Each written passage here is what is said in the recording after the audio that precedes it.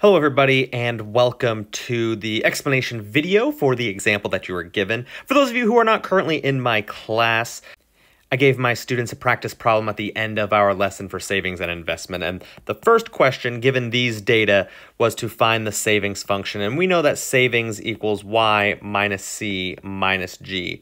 So savings is going to equal to 2,000 minus consumption. We plug in our consumption function of 400 plus 0.5 y minus t minus 600 r. That's where the real interest rate comes in with this savings function. And then minus g, which is 200.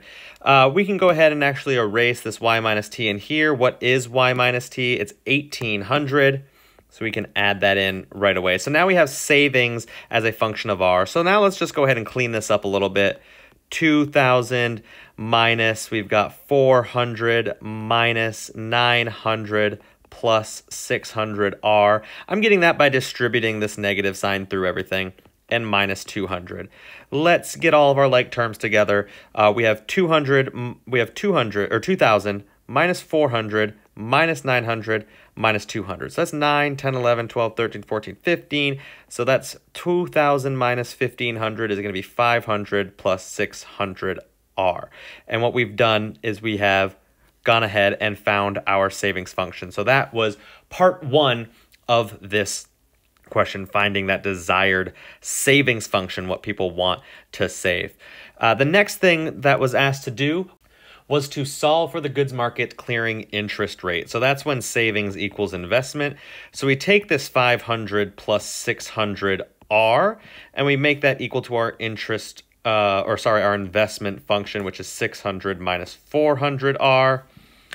Add 400 to both sides. I'm going to get 1,000r equals 100. R is going to equal to, I divide this by 1,000, right? What do I get? I get rid of these zeros, 1 over 10, right? So R, let me erase that so that way we can just make it a little cleaner for everybody. R is going to be equal to 10%, right? Or 0.1. So that was the first two parts of this question.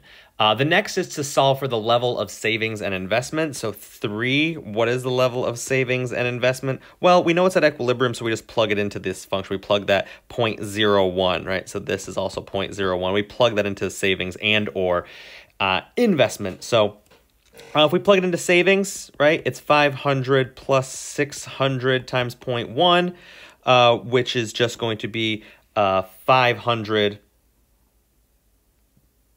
plus 60, which is going to equal to 560. Let's go ahead and double check our work.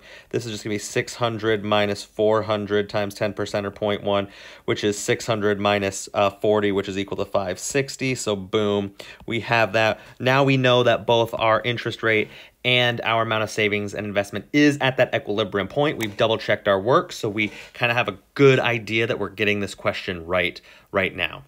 The last part is drawing this savings and investment diagram and locating this initial equilibrium and then labeling it as point A. So I'm going to do is going to make this a little smaller, throw this up in the corner for everyone.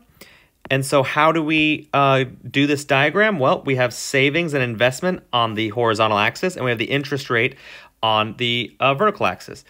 No worries of making this drawn to scale or anything. I just want you to know that this is savings, this is investment, and then we know this, and it tells us to label it as point A, so make sure you're labeling it. We want to make sure we're following directions. The amount of savings and investment we solved was 560, and the interest rate here was 0.10 or 10%. So we just want to make sure we're labeling everything. So this was 0.4. This is how you do a question like this. Of course, other things that I could ask, right?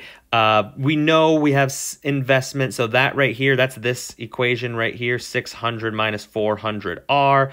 We have savings right here, so we know savings is 500 plus 600r.